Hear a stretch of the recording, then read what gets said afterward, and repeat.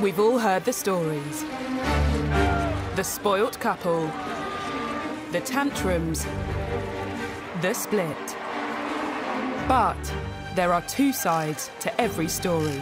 It's an opportunity for us to understand why they did step down as senior royals and for us to understand what it is that they're searching for in life. When you have that level of independence, my goodness, you can do anything. Tonight, we hear Meghan and Harry's side. This book definitely is about getting the truth out there. This book has potential to have huge ramifications for their relationship with the other royals. What caused the rifts? Look, we're brothers, we'll always be brothers. We're certainly on different paths at the moment. I would imagine if there is any conversation that William could take back, it would be that one. And who is to blame? They felt it was a slight, they felt put out. No one in the royal family likes being taken by surprise. Was Harry really as unhappy as is claimed? Were Meghan and Kate really at war? Or did the couple simply demand too much? Kate and Meghan are not obligated to be best friends. There is an intense interest from the public to try and find out the unfettered truth. Meghan Markle made serious judgment calls and made considerable errors. Can the couple ever repair relations with the rest of the royals? I don't see them going back into the constraining embrace of the royal family. I think that they will fly free. And how kind will history be to Meghan and Harry? Yes, they were breaking free of the royal family. Yes, they were able to embark on a new chapter of their lives, but it came at a huge cost.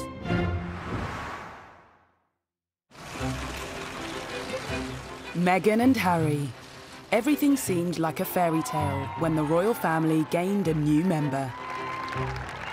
I think they had the potential to be this amazing, celebrity couple. When they first got together, it felt like a real win, I myself was like, this is amazing. I'm loving seeing this. The wedding's going to be beautiful. And that's when the chip away started. Since then, it's been a turbulent 2 years for the Duke and Duchess of Sussex. And for many, they were to blame for everything that has gone wrong in the House of Windsor.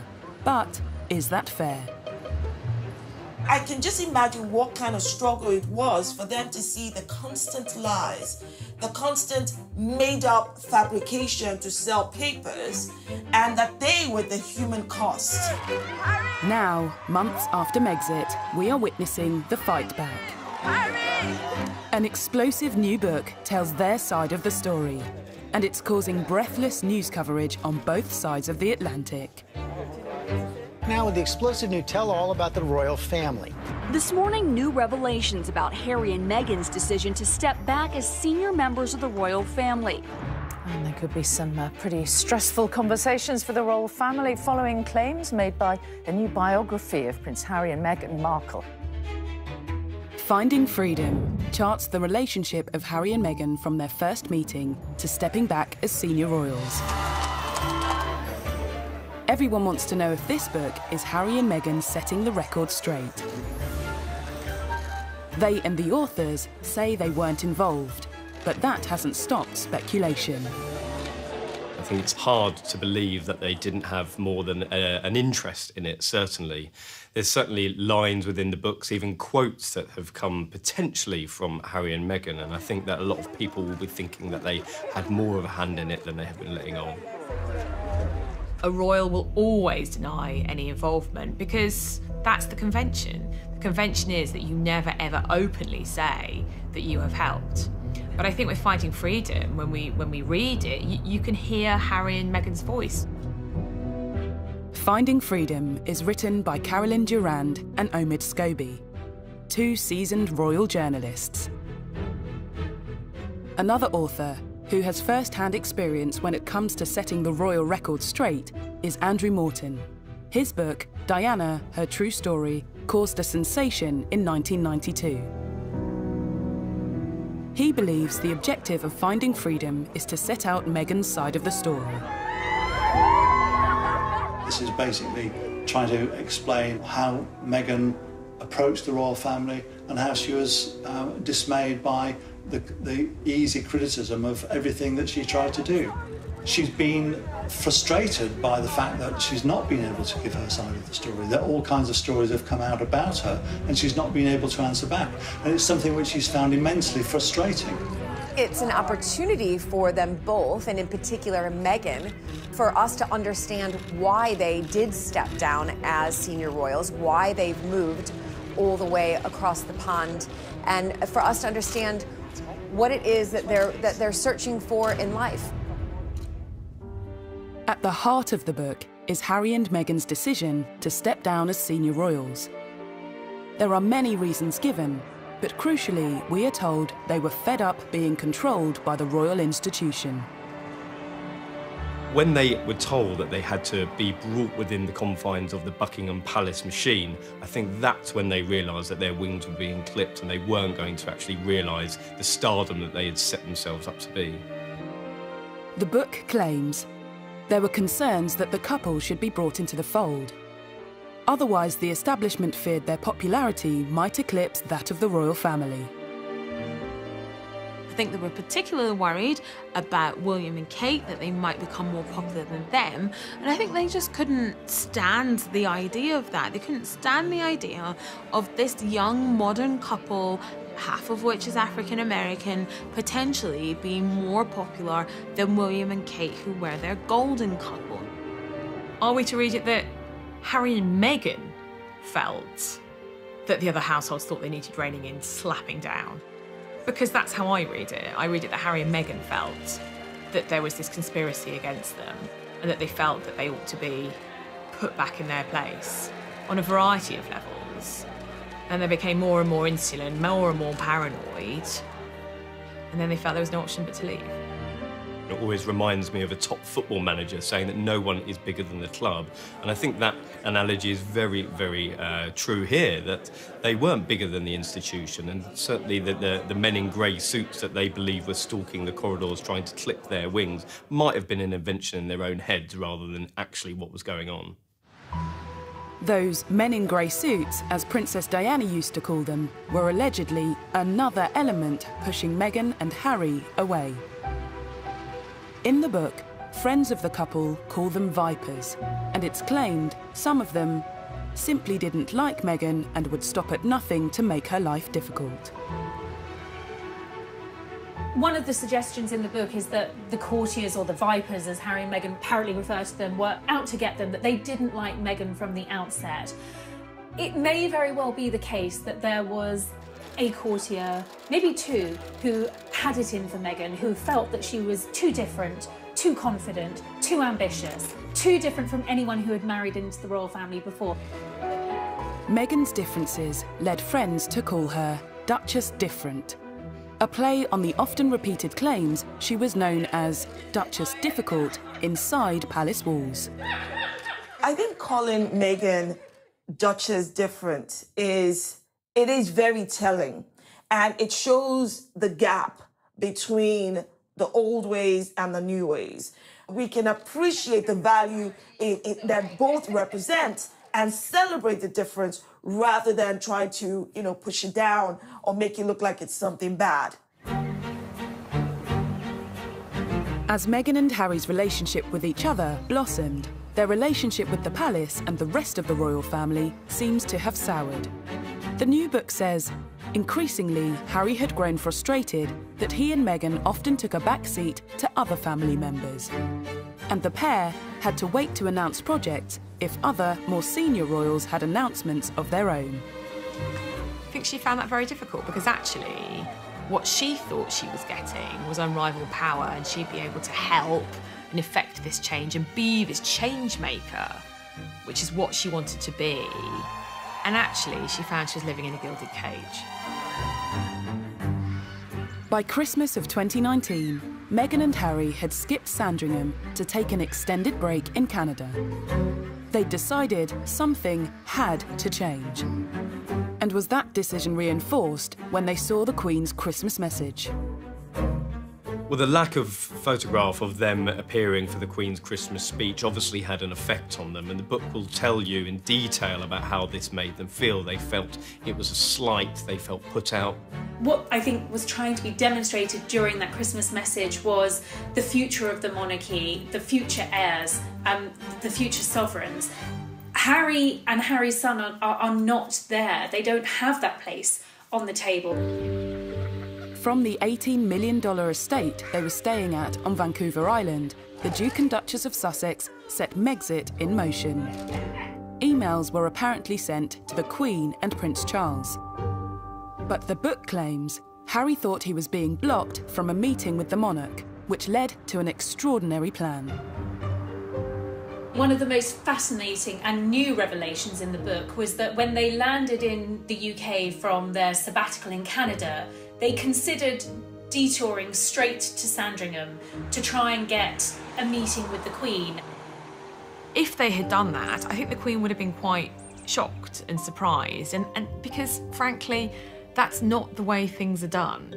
And I think that's a lot of the problem here. Harry and Meghan didn't want to keep doing the way things are done. And the monarchy wasn't going to change things just for them. The monarchy's a supertanker. It just keeps on going, ploughing its own furrow. Harry and Meghan wanted to become financially independent, split their time between the UK and North America, but crucially, still carry out duties for the Queen. Eventually, the Queen agreed to issue a joint statement about her grandson's plans. On the 7th of January, the Duke and Duchess attended an event at the Canadian High Commission. The book reveals they were feeling nervous. They'd seen the planned statement and thought it showed a lack of warmth. It's meant a lot to us, and it's just important for us to start the year and say thank you. More concerning to them than that, reporters got wind of the plan to stay in Canada. A day later, the Sussexes made their shock Instagram announcement. A move that's been endlessly criticised, but it seems in their minds they felt they simply had no choice. It was very sad, really, that a couple who offered so much to the monarchy and to the nation had decided to go their own way. At the time in January, there was a lot of anger because, as one very senior member of the household said to me, you don't put a gun to the Queen's head. You don't go public and say what you want. We sort it out behind closed doors, we all try and negotiate, and then we present a united front. As well as their announcement, Meghan and Harry simultaneously launched their Sussex Royal website. It's since been claimed this, and making an announcement without discussing it first, left the Queen and the Duke of Edinburgh devastated. The issue of them creating this Sussex Royal brand and Sussex Royal website was a huge, huge problem for the royal family, because if they were going to go into the corporate world and start marketing themselves for big, big sums of cash, that was going to be the problem, that the Queen and senior royals couldn't have them marketing themselves as royal whilst earning money on their own personal terms. Crisis talks were needed, and on the 13th of January, Harry met the Queen, Charles and William at the famous Sandringham Summit. Yes, they were breaking free of the royal family. Yes, they were able to embark on a new chapter of their lives, but it came at a huge cost. Especially for Harry. He had to give up his military roles. Finding freedom gives an insight into Meghan's feelings. It was so unnecessary, Meghan later told a friend. And it's not just taking something away from him, it's also that entire military veteran community. You can see how much he means to them too. So why? Harry has had to give up everything. He's giving up his family, his home, his country, everything he's ever known, and those military titles, which, and Meghan's right, they meant so much to him. And what about what Meghan has had to give up? Finding Freedom claims Meghan told a friend, "I gave up my entire life for this family. I was willing to do whatever it takes, but here we are. It's very sad." Even so, it's said courtiers and some family blame Meghan for Megxit. this girl who fell in love with a boy who happened to be part of the royal family, and she gave up her whole career to move over here to, of course, follow tradition and ritual, marrying into the royal family, and she literally couldn't win. And she basically gave up a part of herself, because that is what would have been expected of Meghan, expected of Kate, you know, the Duchess of Cambridge. And they all did that out of love for their spouses and out of respect for the institution. These new revelations tell a story of just how unhappy Harry and Meghan were with their royal life and how they felt forced into leaving. But the new book also gives us a new insight into Harry and William's relationship. William potentially saying to Harry, listen, take your time to get to know this girl. Don't be blindsided by lust. Don't rush into anything. I would imagine if there is any conversation that William probably could take back, it would be that one.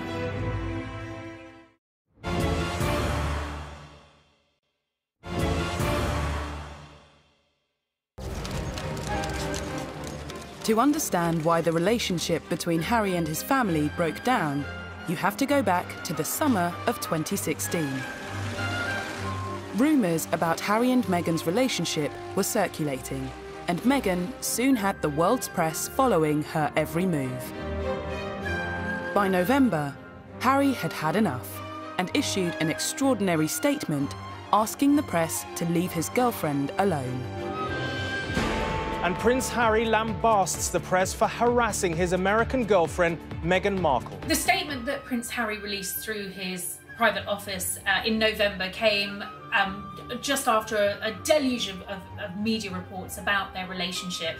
I mean, the statement was a bombshell, perhaps the first of what we were to expect from the Sussexes, in that it was certainly the most personal statement I've ever read from a senior member of the royal family. This was also confirmation that Meghan was his girlfriend. Don't forget, up until that point, it was only speculation.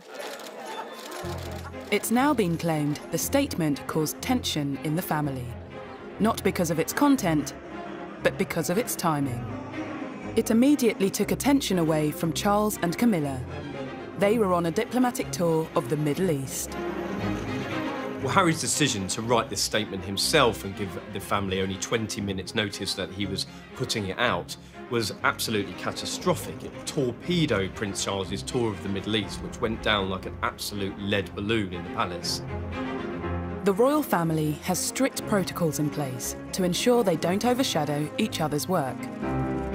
Something Harry appeared to overlook when he attempted to protect Meghan. I think one of the themes that is explored in Finding Freedom is the jealousies of some members of the royal household and some courtiers of the level of attention that the Sussexes were getting. You know, there was a point when Charles and Camilla weren't even getting a look in. You know, all the tabloids wanted to run was stories about Meghan and Harry, and that became a problem. And I think there's definitely some truth in the fact that Charles at times has felt a bit jealous, maybe, of his son's public profile, because for a long time William and Harry were getting really, really positive publicity, and Charles, of course, had dreadful publicity. Harry's statement caused shockwaves in the palace and allegedly upset the Prince of Wales. But looking back, this wasn't the first time Harry had come out in vocal defence of his girlfriends. In 2005, whilst dating Chelsea Davy, he gave a frank interview to mark his 21st birthday. I suppose that is the media in general. There's truth and there's lies, and unfortunately I can't get the truth across because I don't have my own column in the paper, which I'm thinking about getting. It does irritate me because obviously I get to see how upset she gets, and I know the real her. I don't think Harry's changed an awful lot over the years. He's become far more considered and far more aware of what's going on in the world. At the same time, his hostility to the mass media and to photographers and the paparazzi in particular hasn't changed one jot. So he was hostile to them before and is hostile to them now, to the point where he has, in his own mind, more control over his life. Less than a year after the statement, there was another incident, this time between Harry and William. Finding Freedom details a conversation that supposedly took place just before Harry proposed to Meghan. William is quoted as saying, "Don't feel you need to rush this. Take as much time as you need to get to know this girl." A source claims William didn't want his brother to be blindsided by lust. The book goes on to say, Harry could see through William's words. He was being a snob. I think that there was a great misunderstanding in that moment. That was, I believe, intended from a genuinely good place, a place of brotherly love and just wanting Harry to be absolutely sure, given the speed that this relationship had moved at, that he wasn't rushing into things. Harry, who was clearly sensitive and I think aware of some of the sniping in the corridors of power about Meghan, just took this deeply personal and the wrong way. And I would imagine if there is any conversation that William probably could take back, it would be that one. I think William was just trying to look out for his younger brother.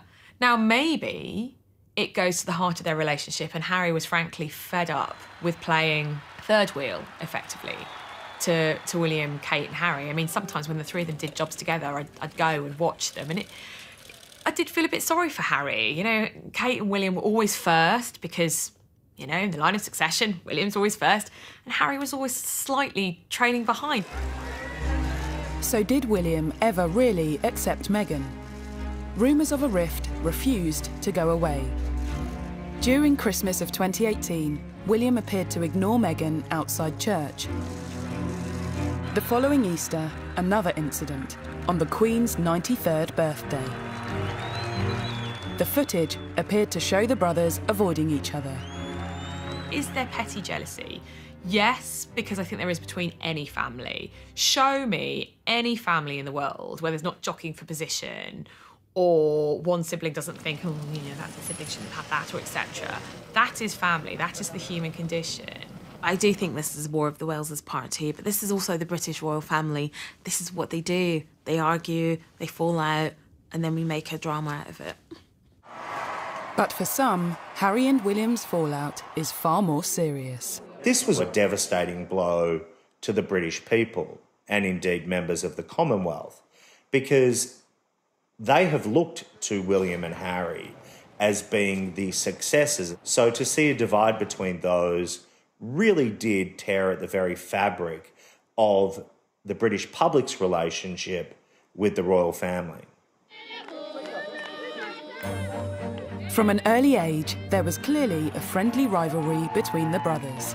Would you live together again? A nice experience being in the same... Well, bear in mind I cook him and feed him basically every day. I think he's done rather well. You told us the other week that he did all the washing up. He does do a bit of the washing up, then he leaves most of it in the sink and then it comes back in the morning and I have to wash it up. Oh, the lies. Unbelievable.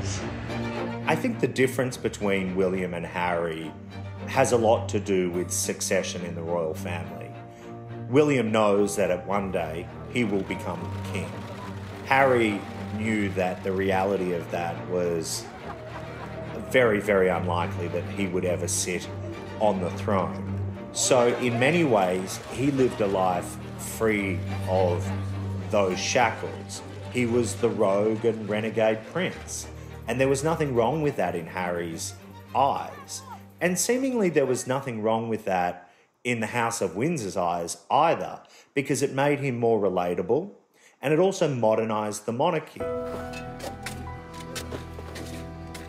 Tension between the brothers was confirmed by Harry himself during a bombshell interview with Tom Bradby.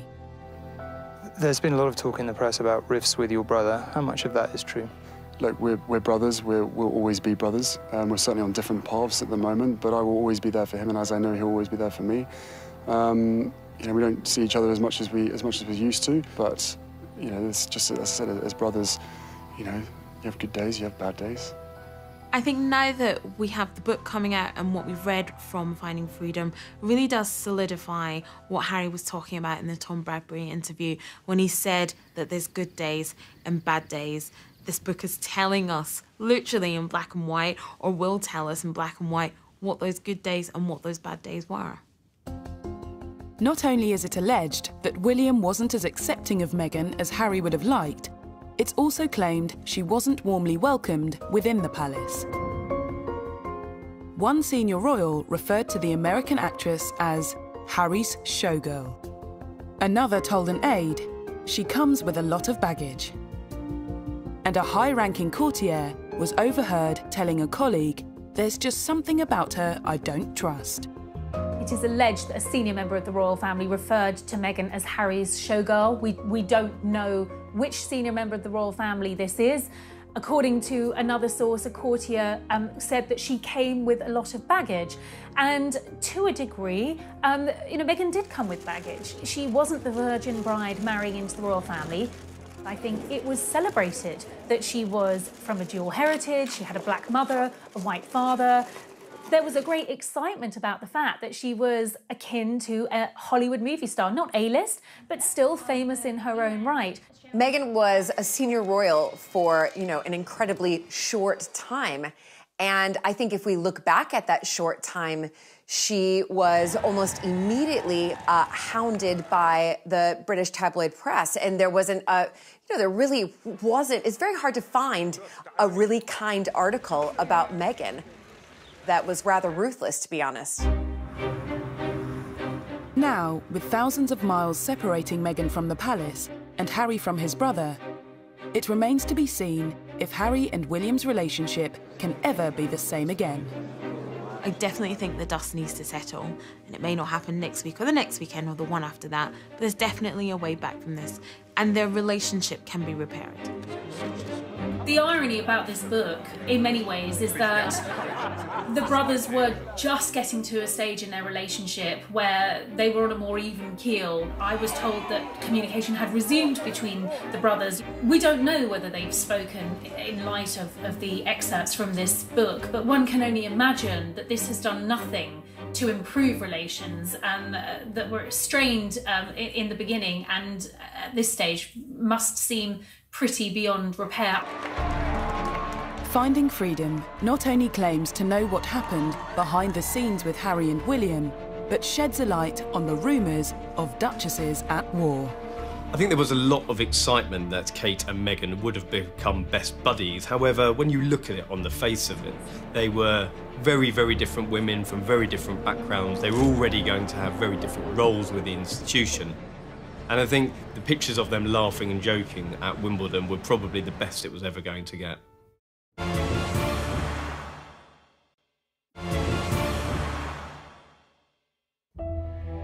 Finding Freedom is said to be Harry and Meghan's side of the story.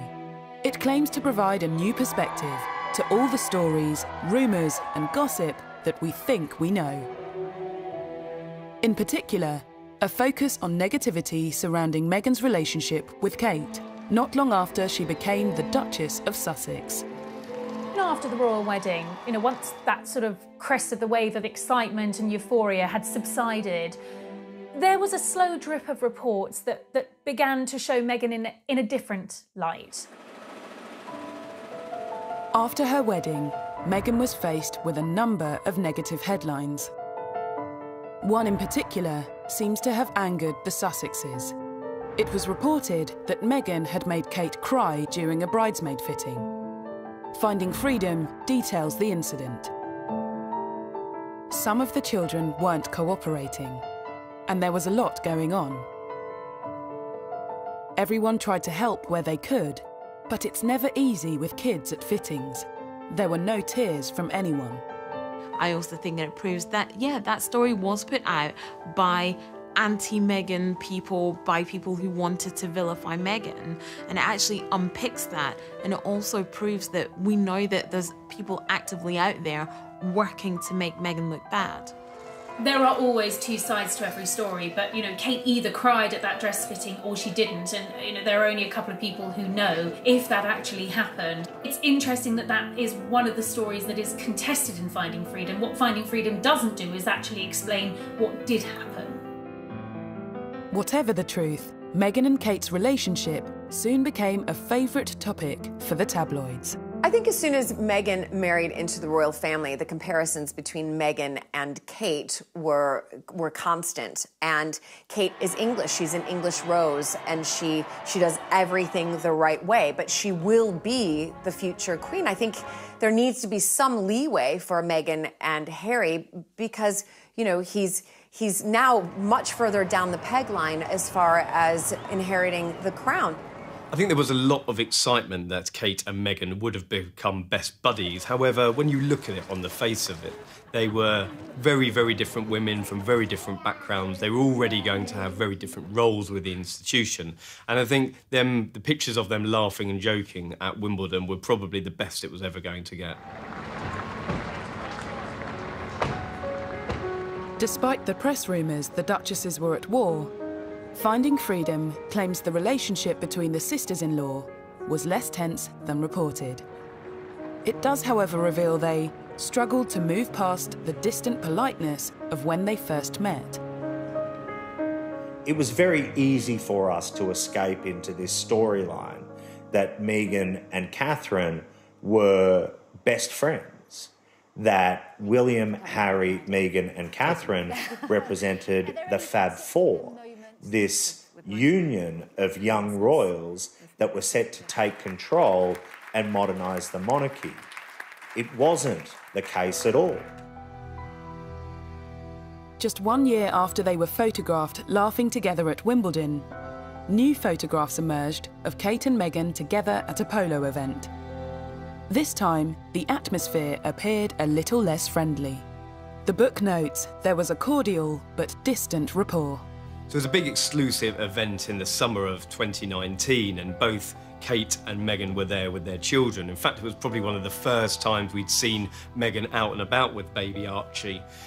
Kate was watching the children playing on the field while watching the polo, but the real striking thing was that the two women were not speaking. They weren't even conversing for most of the day, and I think that was quite a bit of a realisation for the British public, and quite a disappointment as well, that these two women were not going to be the best of friends. It's reported Meghan had wanted a strong and close relationship with her sister-in-law. The book details that Meghan had initially hoped that Kate would potentially reach out to her and help guide her as somebody who had married into the institution, but the offer never materialised. It goes on to say, Kate felt they didn't have much in common, other than the fact that they lived at Kensington Palace. So while there might have been an expectation from Meghan that Kate was going to sort of sit down and show her the ropes, perhaps that was an unrealistic expectation. You know, the Duchess of Cambridge is a busy woman, but Meghan clearly took that quite personally. In the same weekend Finding Freedom dominated the papers, Emily Andrews broke the story that friends of the Cambridges say Kate rolled out the red carpet for Meghan. So who was to blame for this coldness? I think it seems that Meghan had a very unrealistic expectation of her relationship with Kate. I mean, if you look at it from the Cambridges' point of view, they don't know this woman at all. From their point of view, they absolutely did welcome her into the family. William and Kate invited Meghan and Harry to apartment 1A. Kate met Meghan pretty early on in the relationship, and I think from William and Kate's point of view, they did try and help as much as possible. But they were at a very different stage of life. With friends of William and Kate refuting stories from Finding Freedom, the public is once again presented with two sides of the story, unsure which side is telling the truth. By the time Harry and Meghan's final royal engagement came around in March of this year, the tension was clear for everyone to see. At the Commonwealth event, Meghan appeared to wave to Kate, but the gesture wasn't acknowledged. I was sitting behind William and Kate and Meghan and Harry a few rows back with other members of the press at that service, and there was absolutely a tension between the two couples. While Kate turned around to speak to Edward and Sophie Wessex, she just didn't acknowledge Meghan and Harry at all, and that was very obvious. Finding Freedom notes that after flying straight back to Canada, Meghan, at that point couldn't imagine wanting to set a foot back into anything royal again. There is no doubt that certain plot lines sell newspapers and sell magazines. And initially, what sold was the remarkable story of these 4 young royals and the tight union that they supposedly had. But in reality, that just wasn't the case. Finding Freedom has done nothing to quell the fascination with the Duke and Duchess of Sussex, presenting another side of the story and asking if the criticism facing the Sussexes has been fair.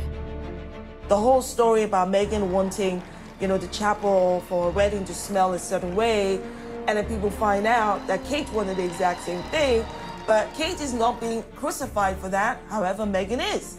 That just highlights again that this toxicity against Meghan is coming from a very deep place of bias.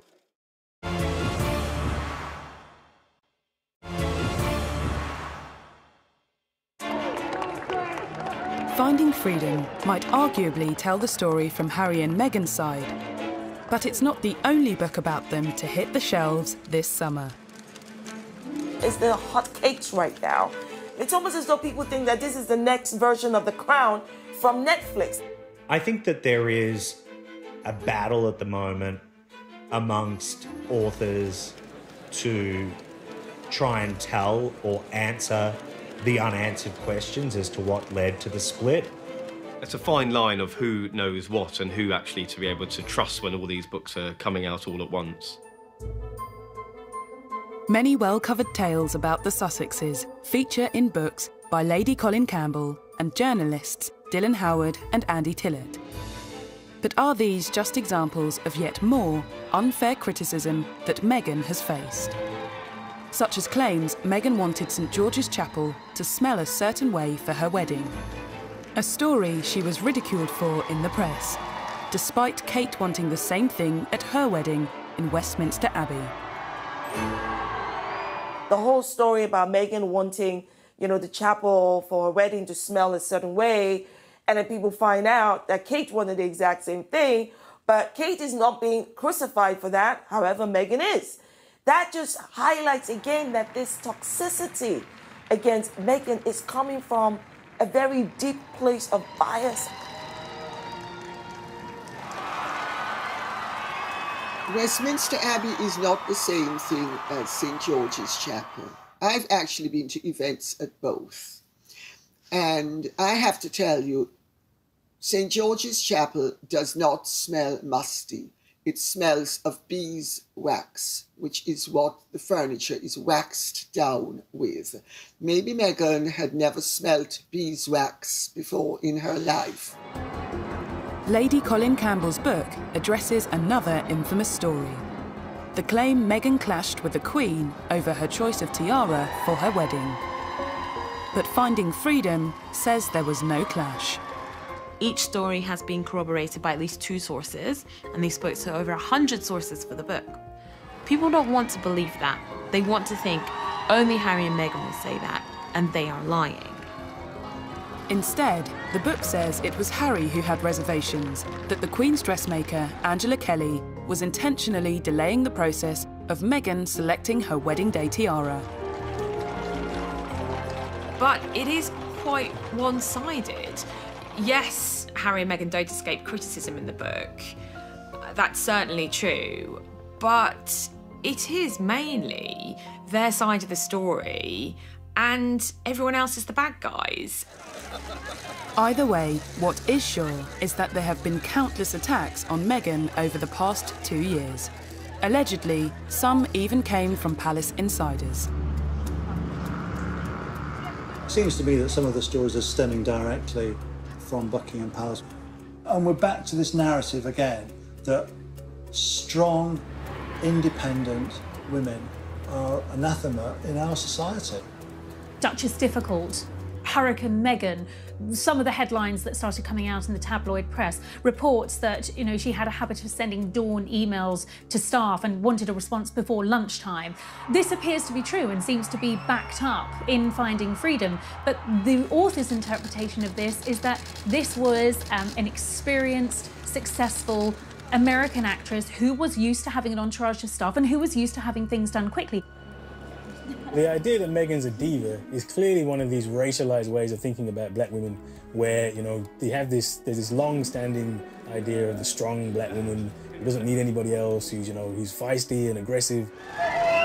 Meghan has faced criticism for pretty much every move she has made, even down to the clothes she wears.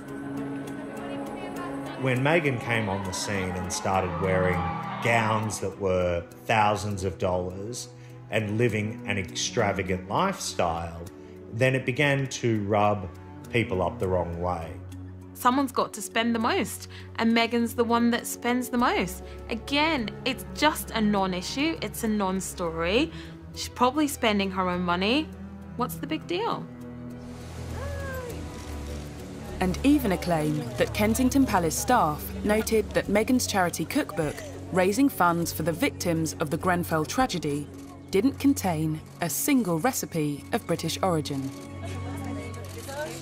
She was trying to do something wonderful and good for all of those that were lost at Grenfell Tower and for their families. Everyone embraced this so deeply because it's been a passion project for all of us, and for very good reason. For Meghan, much of the criticism must have felt unwarranted and unfair. Why is Meghan a target for criticism? Very good question. Right, I don't know. Do you have a piece of paper? Several pieces of paper? But let's start with the fact that, one, she's a progressive woman. She's independent.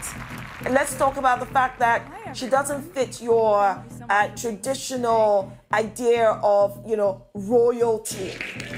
Let's talk about the fact that she's a woman of biracial heritage, right? Let's talk about the fact that her profession was that of an actress, and the fact that she's American. There's just so many things around and about her that many people do not like. I feel for the poor girl. I mean, she came into this country, parachuted in. She's married into a very difficult family that everybody finds difficult to come into because of the various pressures. And she's someone who didn't know an awful lot about British history, British culture, and she's, as she said herself, she's going to hit the ground running. And she hit the ground running, but she found that she came up against a brick wall. But amongst all of the petty criticism, there have also been stories that suggest Meghan and the royal way of life was a culture clash. In my book, I go to great lengths to explain how the culture clash arose. Because Meghan has very American attitudes and expectations. She is all about confidence, go-getting, hustling, and all of those Hollywood things that she has been brought up to regard as desirable. Did Meghan really know what she was letting herself in for when she married into the royal family? Some stories show how she struggled to get to grips with royal life, like her first official engagement with the Queen, opening the Mersey Gateway Bridge in June 2018. People haven't looked at the real person who's trying to do her best coming into the royal family. Someone who didn't know the protocol, didn't know the etiquette. I'll give you a perfect example. She went up to Liverpool with the Queen and she's sitting on a stage. It's a windy day.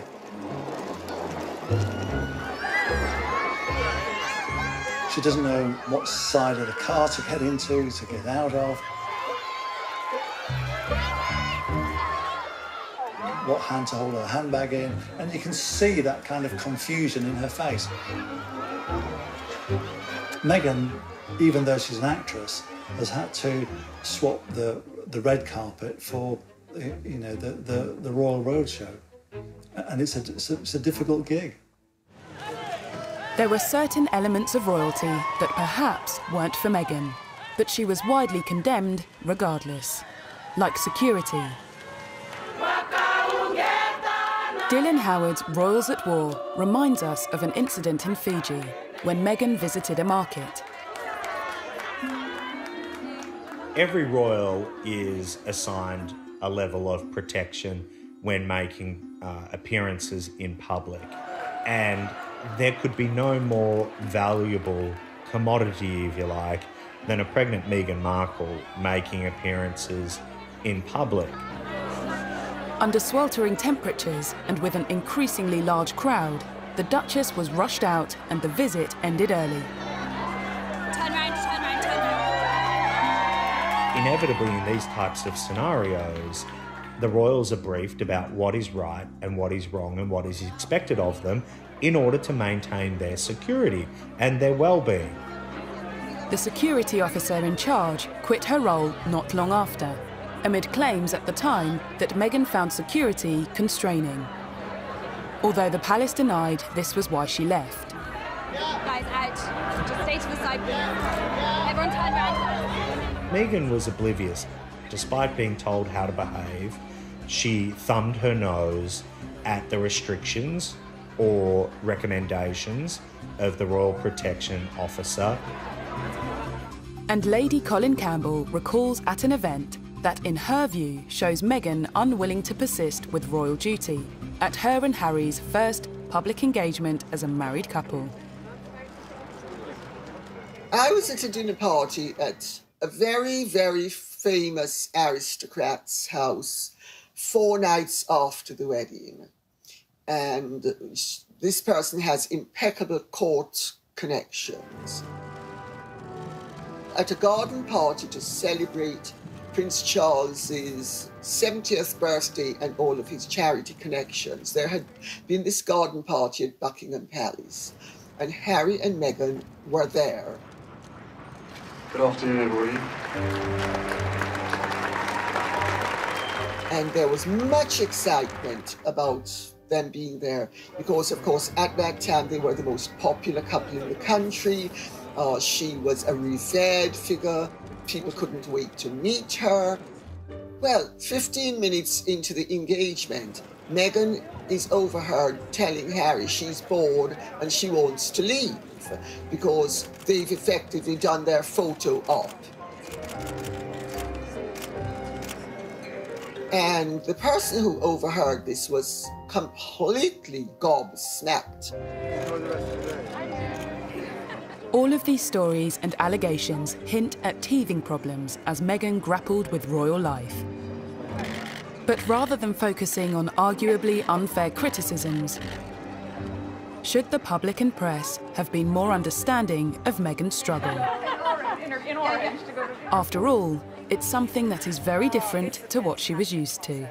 That's one of my favorite parts of being there. On the face of it, everybody was very, very excited when Meghan came on the scene. She was hugely successful in her own right. She'd spoken on the world stage on big issues like the UN, human rights, girls' education. I think there was an awful lot of interest and excitement with her coming on the scene, but she definitely wanted to hit the ground running. She'd said that herself, and I think that in certain sections of the palace that was quite difficult because there were certain processes, protocols that had to be followed, and when these two worlds collided, there was definitely a clash that couldn't be avoided. There was a culture clash. American divorcee, biracial, actress, woman of substance, 21st century girl from Los Angeles, versus the pale, male, stale, and very white British monarchy. Yes, we have a woman as our head of state. Yes, we have a woman as our queen. But it is still an old-fashioned institution. It's done in, tradition is all, duty is all. And that's not very woke or 21st century. Coming up, did Meghan feel she lost her ability to speak out when she became a royal? That age-old mantra, which has stood the royals in very good stead, never complain, never explain. I think most people would say that she absolutely didn't understand that. And now that she and Harry have left, is she getting her voice back? It's been very empowering and inspiring to see and to hear what they've had to say.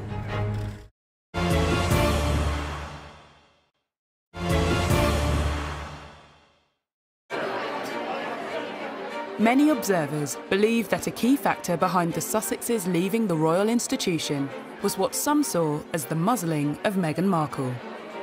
Before her marriage to Prince Harry, she'd used her media profile to highlight social issues close to her heart. Women don't need to find a voice. They have a voice, they need to feel empowered to use it, and people need to be encouraged to listen. More people were encouraged to listen when her relationship with Harry became public. But being Harry's girlfriend was one thing, being his wife was quite another. If she was not part of the royal family, the way she would have come out to speak on issues and to lend support on different things, she had to curtail all of that. You can speak your mind as a celebrity. You can align yourself with different politicians as a celebrity. You can't do any of that as being a member of the royal family. The blogs and all that stuff, that's just been silenced 100% to fit this role. Maybe one of the reasons for them wanting to leave is so that she can go back to doing that. And following her move to Los Angeles, despite the lockdown, Meghan Markle is out there speaking her mind once again.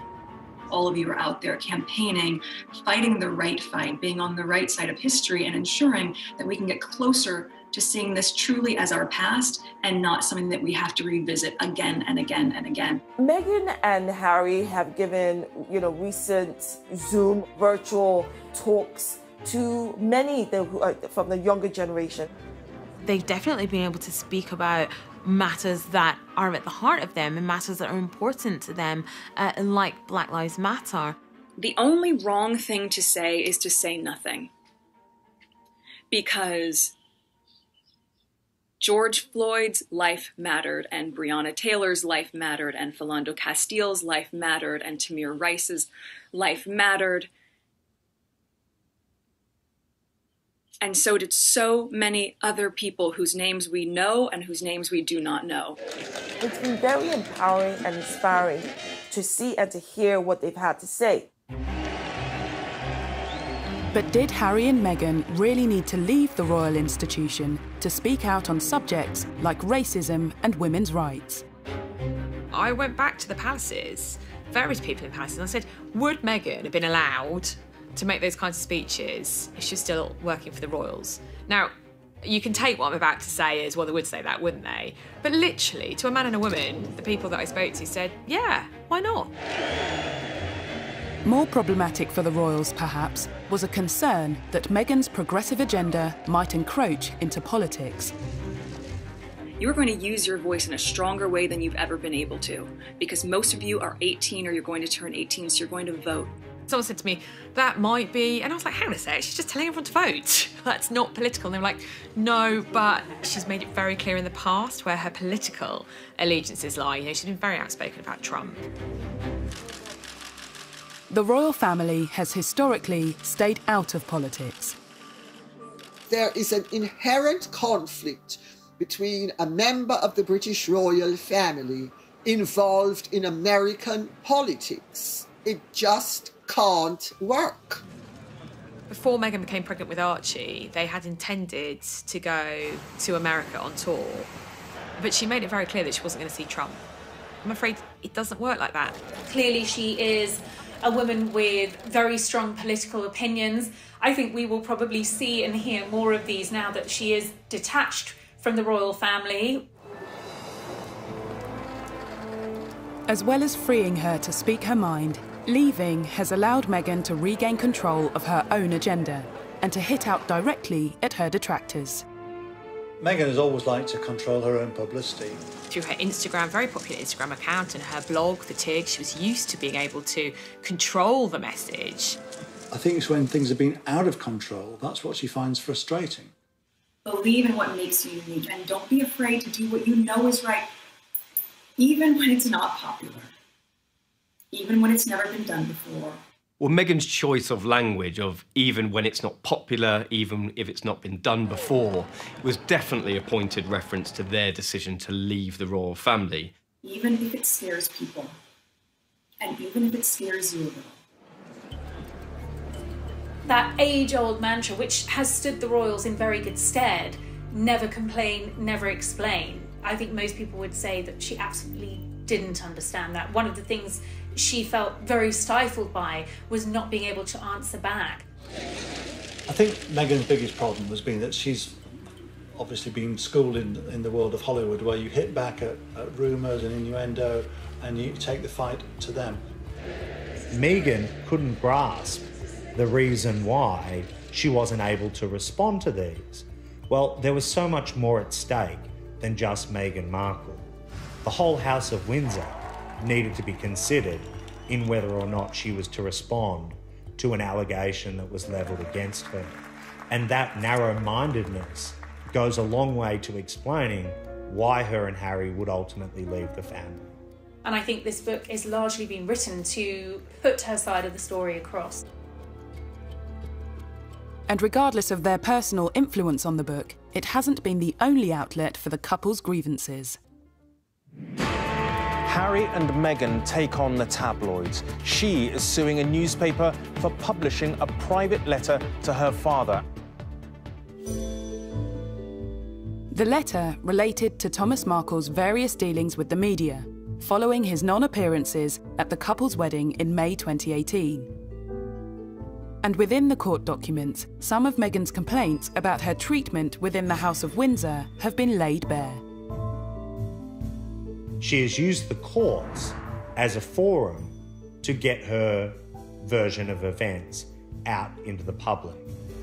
Meghan's detractors say she's attempting to manipulate the media and claim the revelations in her court evidence and writing the letter to her father in the first place are evidence of this.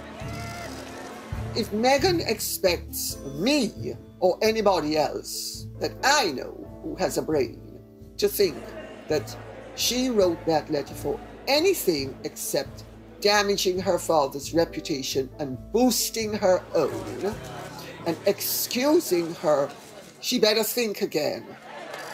The central point of the case is whether Meghan wrote this letter with the intention of it being public. And one of the authors behind this book has actually gone on record to say that Meghan wrote it with the public in mind.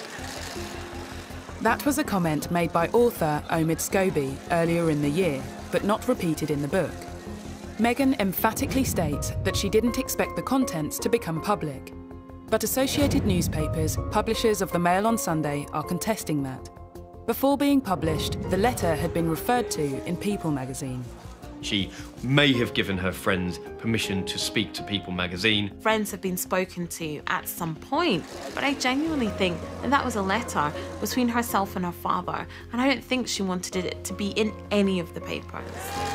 She would have been very frustrated that it was published without her knowledge. It will be up for the courts to decide of whether this was an issue or whether she did know or didn't. I think it must be very sad and exhausting for Harry and Meghan to have had to undertake this court action. They're forced to go through this vicious cycle of seeing more lies and the same lies come up and people buy into it and people dig into it. So it has to be exhausting for them, but I have to say, it is the right thing to do. Since beginning the court proceedings, both Harry and Meghan have been accused of hypocrisy in their dealings with the media. Whether or not she wanted the letter leaked is really unknown at this point. But what I can say with certainty is that she does want certain stories leaked. In the book Finding Freedom, it says that she worked with the paparazzi, she tipped them off, and she tipped off local journalists because she was trying to further her own profile. And you do kind of come away from the book thinking Harry and Meghan are perfectly happy to invade their own privacy as long as it's a positive outcome for them. I've never seen a member of the royal family who has polarised opinion quite as strongly as Meghan and then Harry and Meghan. It's almost as if people took positions very, very early on. You're either for them or you're against them. But unlike many such debates, there will eventually be winners and losers on at least some of the big questions over Meghan. Is she an attention-seeking hypocrite who was a disruptive influence on the royal family? Or is she a well-meaning and wholly innocent victim of racism, sexism, and the machinery and machinations of the monarchy? It seems that the English courts will play a part in answering that question. If they are to win, they will have won at the expense of dragging the royal family through the mud. So win or lose, in my view, it's a loss. Released from the House of Windsor, have Harry and Meghan really found their freedom? If it was not for COVID-19, we would have seen and heard a lot more from this couple. They are holed up in a rented £80 million mansion. They really need to try and take a bit of time out and maybe realise what they want, what their future looks like.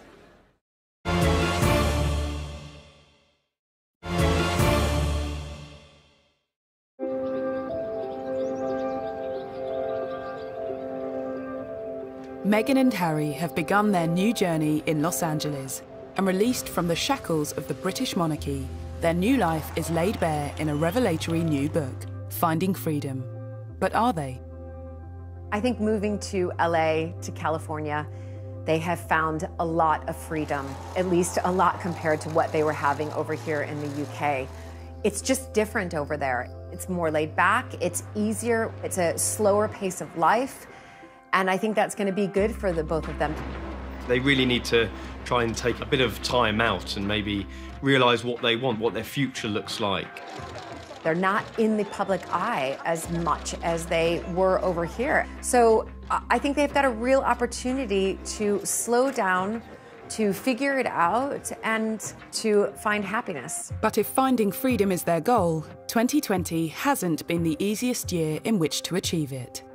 Have they actually found freedom? Not really. No one could have predicted this pandemic, but the reality is that they are holed up in a rented £80 million mansion in Beverly Hills, taking on the paparazzi because they believe they have invaded their privacy by taking pictures of them.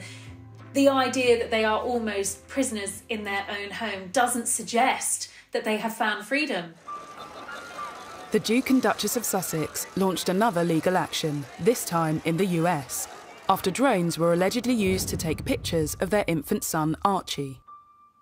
These reports of the drone that's flying over their LA home and they're trying to find that person and then they will sue that person. It goes to show you that they will not put up with the invasion of their privacy at all. Some believe that for a couple seeking freedom and wary of the paparazzi, moving to Los Angeles was a strange choice. That remains the great paradox of a decision to move out of the royal family to avoid the limelight and move to a place where the limelight shines brighter than anywhere else in the world. They've gone to the capital of the world. In LA, freedom of expression is paramount. I think that we're seeing how they're trying to achieve the privacy that they want by suing publications, and they probably won't stop until they stop being pursued. So I think this will definitely put caution in a lot of journalists and a lot of photographers, and being very, very careful about what they print. The Sussexes' battle is far from over when it comes to protecting their privacy. But what does the future hold when it comes to their financial freedom? I think we're going to see a lot more of Meghan and Harry making speeches. I've been told the Obamas' business model is something that they're very much aspiring to, which could earn them a very lucrative income indeed. I mean, public speaking engagements alone could earn the couple hundreds of thousands of dollars. And I'm quite sure that in California, where they're now based, that there will be all kinds of companies that will want to see them on their boards. And I can well imagine, for example, Meghan going on board of a major international company to look at gender issues. There's much speculation about the path that Meghan will take. But what about Prince Harry? The break from the royal family meant giving up all his military titles, and which took up an awful lot of his time. I think he probably took that quite hard, and I think that was a bit harsh, but I'm hoping that he can continue to work with veterans in some form, perhaps in America, and continue that line of work, because he was genuinely passionate about it. If, as seems likely, Harry has more difficulty than Meghan in acclimatising to this new life, might some kind of return to the royal fold be possible? The Queen gave them this option of the trial period, you know, see how you fare after 12 months and see if it's working for you. Partly through coronavirus and partly through the way they have handled things, what they hoped to achieve is clearly turning out to be more of an uphill struggle than they would have envisaged initially.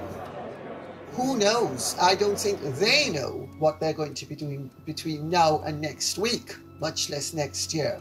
There were headlines in some of the tabloid press after the serialisation that, you know, there was no way back after this, after the revelations, after airing their dirty laundry in public, that, you know, this was it for the Sussexes. I'm not so sure. While I don't think they will go back to a royal role as such, Harry remains, in spite of what's been said and what's happened, deeply loved by his family. Whatever the future might hold for the former royal couple, it seems that for now, a return to the House of Windsor is very far from their minds. I think that they will get it right over there.